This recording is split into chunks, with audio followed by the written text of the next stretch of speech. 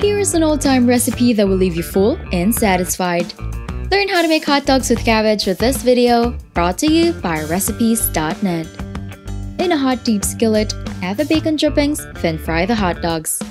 Remove from the heat and set aside. In a large skillet, place the shredded cabbage, apples, and carrots. Let it cook briefly before pouring in the broth. Bring to a boil. Season with salt and ground black pepper to taste.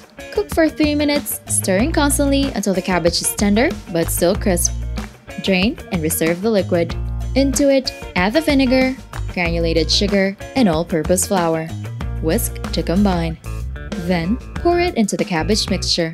Cook and stir until thickened and smooth. Set aside. Assemble the sandwich by placing a piece of hot dog into a hot dog bun. Place roughly 1 tablespoon of the cabbage mixture and serve with condiments of your choice, garnished with chopped parsley.